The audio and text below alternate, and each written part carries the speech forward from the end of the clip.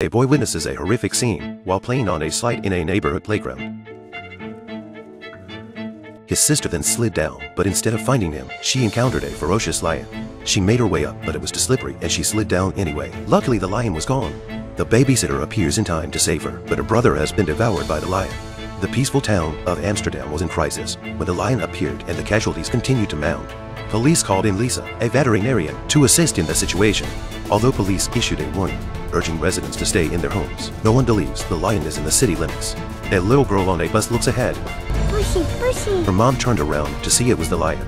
They had no way to escape on the bus. Despite attempts to stop it with an umbrella, they were unsuccessful. The group became food. Late at night, a deliveryman realized that a male lion was approaching him from behind.